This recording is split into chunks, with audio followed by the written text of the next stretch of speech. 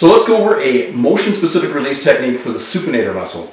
Now, this is pronation, this is supination. The supinator just runs along the side here, and what we want to do is we want to be able to get in there, open it up, so we can actually increase your ability to supinate. So, Mickey, I'm going to actually get over here. Now, what I want you to do is I want you to go into supination. There we go. Feeling that a bit? Oh, yes. So what I'm doing is I'm actually going out like this, and I'm creating tension. Okay, go ahead, take it out. Good. And again, it's kind of like an Indian rope burn in some ways. A little bit. Yeah.